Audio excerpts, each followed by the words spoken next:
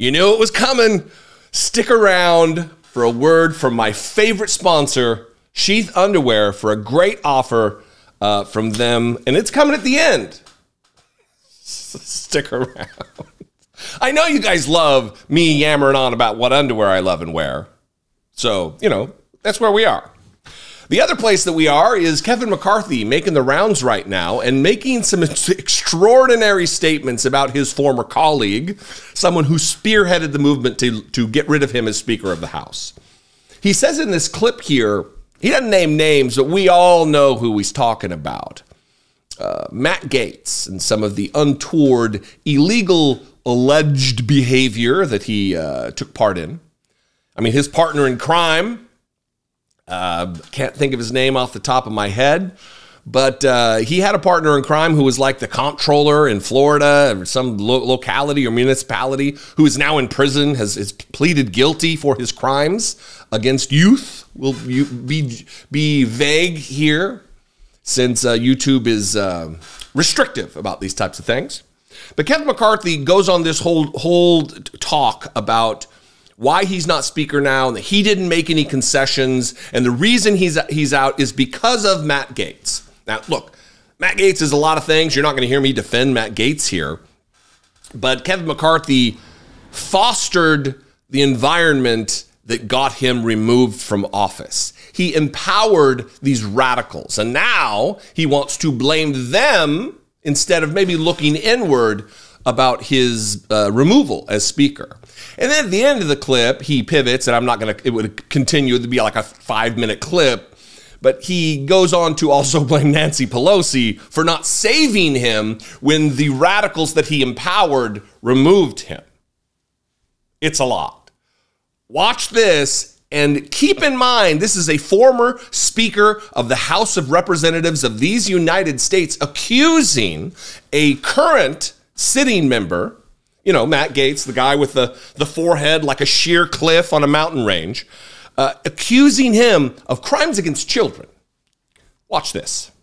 So was it this, you made a lot of concessions in the negotiations. No, I didn't. Okay, is that let's get to the bottom of that. Right? That is such a misnomer in life. Let me give you the truth about that now.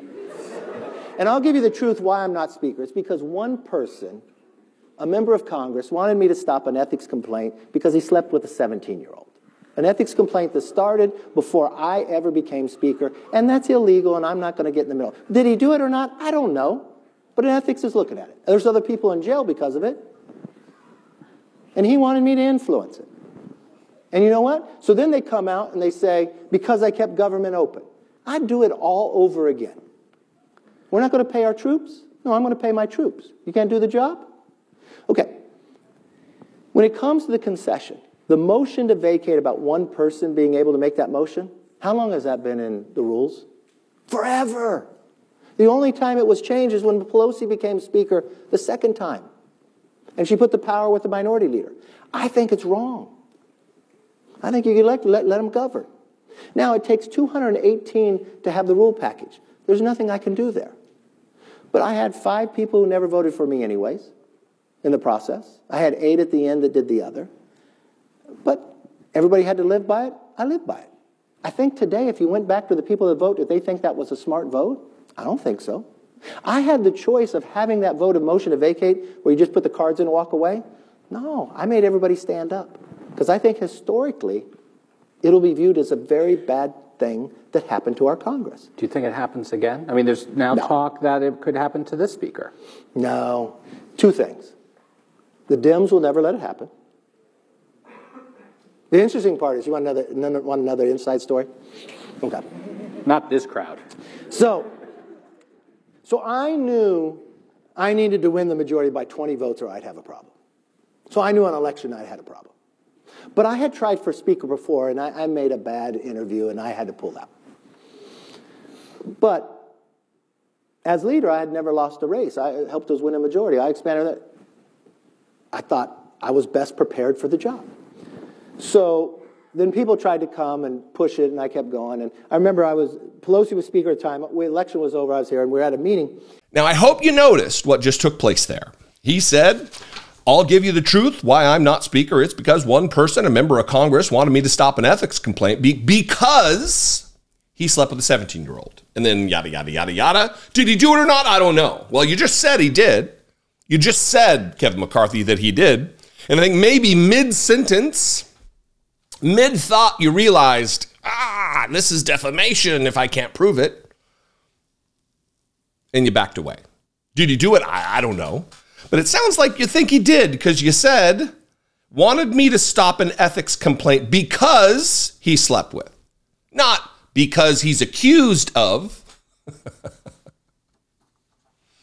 And then the other thing about trying to blame Nancy Pelosi. Look, this for being a member of the party, a leader or a former leader in the Republican Party, the party that loves to talk about how they are the party of personal responsibility. They sure don't ever want to take responsibility for anything they've ever done. They always want to point the finger at someone else for their failures. Now, Matt Gaetz absolutely played a role. Matt Gaetz is absolutely a pernicious, gross individual, a liar and a charlatan and a sycophantic bootlicker of Donald Trump. Just loves Donald Trump and everything Donald Trump has to offer. But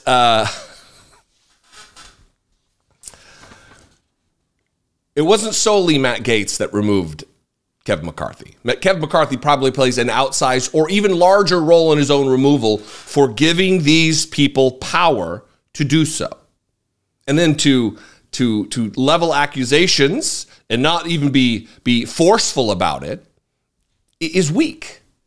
Because that's all they got is weakness. They've got bombastic, flamboyant flourish with no follow through. What do you think about this? Did you see this? Do you live in Bakersfield? Do you live in the 1st Congressional District of Florida? I think that's Matt Gaetz' district, the 1st District.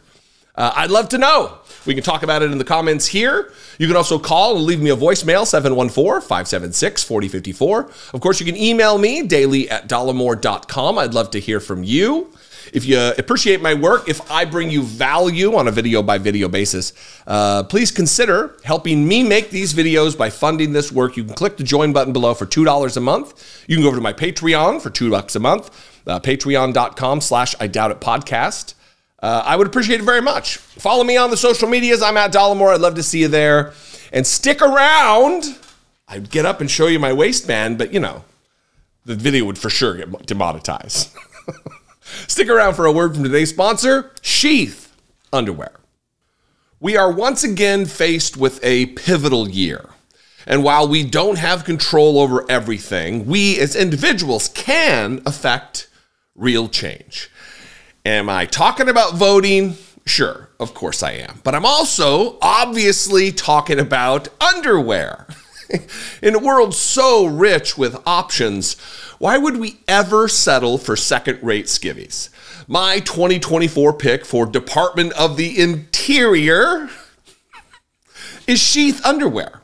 Sheath is the only underwear with a dual pouch system scientifically designed to keep your president separated from his cabinet.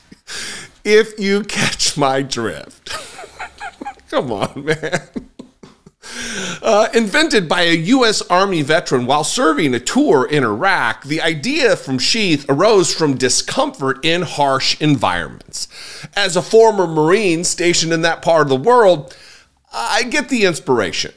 I wear sheaths every day. They're the only boxers that can agreeably accommodate my tree trunk thighs while also keeping my jewels carefully compartmentalized. While I'm not the only person choosing them, sheaths are recommended by multiple doctors and urologists and have over 20,000 five-star reviews. It's time to democratize your drawers. Head to sheathunderwear.com/Dollemore right now and score 20% off right away. I personally am an airflow mesh guy, but Sheath has tons of excellent styles and designs. And once you pick, Sheath will land them on your doorstep near instantly thanks to blindingly fast shipping and amazing customer service. Additionally, your purchase actually does affect positive change. Sheath supports multiple charities like Socks for Soldiers and Doctors Without Borders, so you're making positive choices for the world too. Upgrade your undergarments. Score 20% off right now when you head to sheathunderwear.com/Dollemore. Real change starts with you and your package.